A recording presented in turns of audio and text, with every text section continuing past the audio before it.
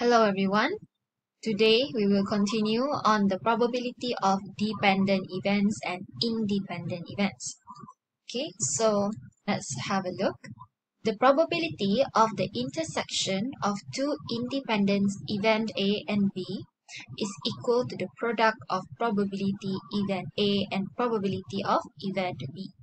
So we will have the multiplication rule of probability, which is probability of event A and B equals to probability of event A multiply with probability of event B. Now, this multiplication rule can only be applied if event A and event B are independent. Okay, are independent. Let's have a look at example 3. Box F contains 7 cards which label the letters BAMERAN, and box G contains 5 cards labeled with the numbers 3, 5, 6, 8, and 11. A card is chosen at random from box F and box G respectively. Verify the conjecture about the formula of probability to get the letter P and an even number by listing the possible outcome. So the question verify the conjecture is actually telling us to prove it. Okay, it's telling us to prove the formula of probability, this one, okay, by using the formula and also at the same time by listing possible outcome. Let's just say when verify the conjecture, we just want to confirm that when we use the formula, is it the same answer as when we listing the possible outcome? Okay, so let us just list down first what we have here. We have two boxes. Okay, we have box F contain 7 cards with letter B, A, M, E, R, A, N. So notice that when we write down the letters here, they are in set notation. Okay, for probability, we will be using set notation. And then for box G, okay, box G contains 5 cards with labeled with the numbers 3, 5, 6, 8, and 11. So a card is chosen at random from box F, and one more card is chosen at random from box G, and then verify the probability of getting a letter P and an even number by listing the possible outcome.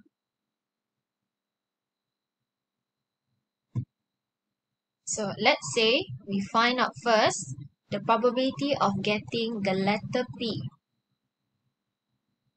Okay, so this is from box F. So what is the probability of getting a letter P from box F? What's the probability? So only one letter P. So 1 over total numbers of letters. So 1, 2, 3, 4, 5, 6, 7. 1 over 7. And then the probability of getting an even number. Okay, an even number. So numbers are from box G. So how many even number do we have? We have 6 and 8. So the probability of getting an even number is 2 over 1, 2, 3, 4, 5. Now based on the multiplication rule, the probability of two independent event, okay, event A and event B, is probability of event A multiplied with probability of event B. So in this case, our first event is the probability of getting a letter P, which is 1 over 7. And our second event is probability of getting an even number, which is 2.5. So we have our answer 1 times 2, 2, 7 times 5, 35. Okay, so this is the answer for the using the multiplication rule. What about if we use listing possible outcome? Right, so now we want to list out the possible outcome of getting a letter P and an even number. So previously I showed you guys about using the table method. Okay, so instead of a table method, we can just list out everything.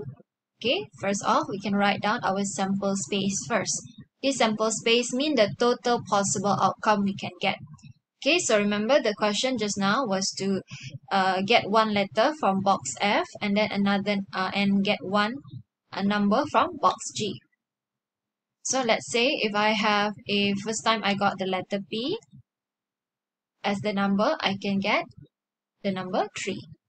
I can also get P5, P6, P8, or P11, right?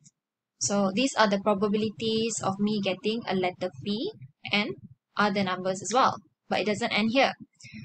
Okay, we might also get a letter A with number 3, A with 5, A6, A8, A11. And continue listing everything down.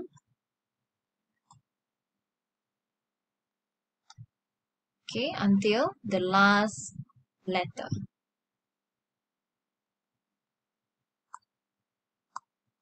I'd love to speed things up, but just couldn't. So you guys probably can skip this part.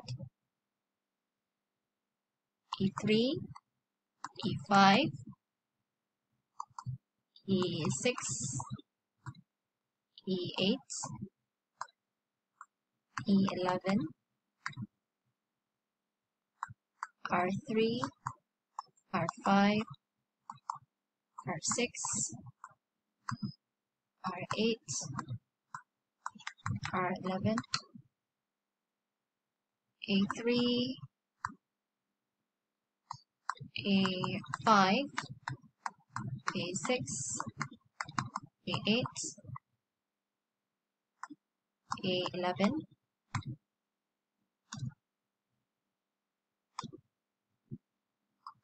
almost done, N3, N5, N6, N8, and 11.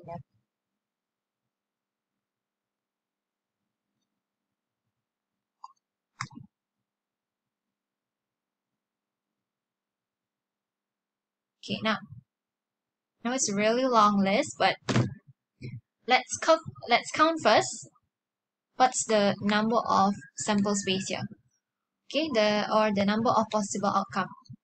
Okay, so 1, 2, 3, 4, 5, 6, 7, 8, 9, 10, 11, 12, 13, 14, 15, 16, 17, 18, 19, 20, 21, 22, 23, 24, 25, 26, 27, 28, 29, 30, 31, 32, 33, 34, 35. That is the total possible outcome. Okay, and then NA is the probability of getting letter P and even number. So which one is the probability of getting the letter P and an even number? So P, an even number, 1, 2. So NA is 2. So the probability of A, or the probability of getting letter P and even number is NA over NS.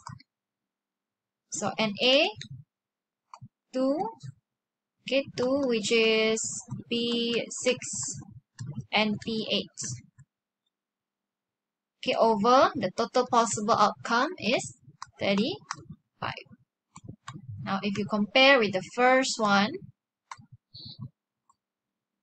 you can see that using the multiplication formula and also listing possible outcome, both of the answers are the same. Therefore, we can say that both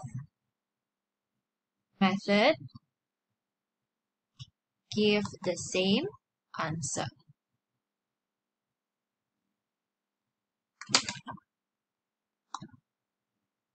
Let's look at the next example. So we have Kamal here. So Kamal chooses 2 marbles randomly from a box which contains 4 red marbles, 3 yellow marbles, and 1 green marble. The first marble is returned to the box before the second marble is chosen. Verify the conjecture about the formula of probability that 2 yellow marbles are chosen by listing all the possible outcomes. Okay, so we have a box here. Okay, we have a box here. We have 4 red marbles. So I will write down red 1, red 2, red 3, red 4. And then 3 yellow marbles. So yellow 1, yellow 2, yellow 3. And then 1 green marble. So only 1 G. And then first marble is returned to the box before the second marble is chosen. Okay, means that this is an independent event.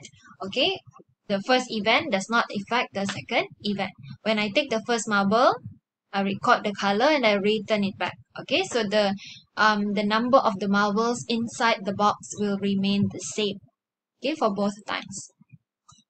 Now verify the conjecture about the formula of probability that 2 yellow marbles are chosen by listing the possible outcome. So firstly, let's try the formula, the multiplication rule. Okay, using multiplication rule.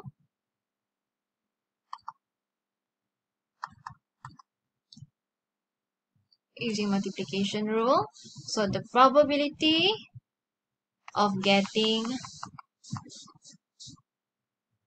yellow marble first time. What's the probability of getting a yellow marble for the first time? So I have 1, 2, 3. So I have 3 probability, okay, to get a yellow marble for the first time. So 3 over sum of marbles. So 4 plus 4, 8. Okay, so this is the probability of getting the yellow marble first time. Let's say if I already take out 1 marble, and then I return the marble inside the box. So I put it back. Second time, I'm getting another marble. So what's the probability of getting a yellow marble for the second time?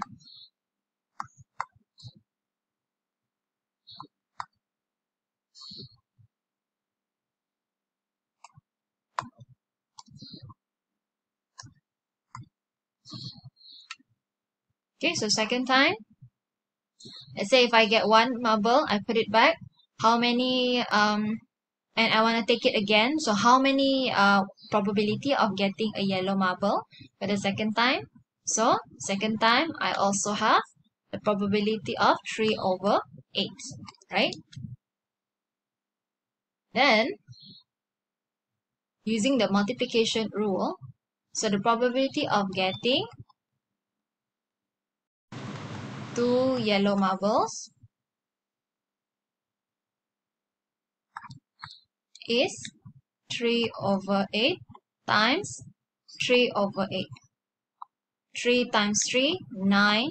8 times 8, 64. So this is the answer when we are using the multiplication rule. What if we are using the listing possible outcome? So for listing possible outcome, that this time let me try using the table method. Okay, so listing possible outcome. So for the first marble, I have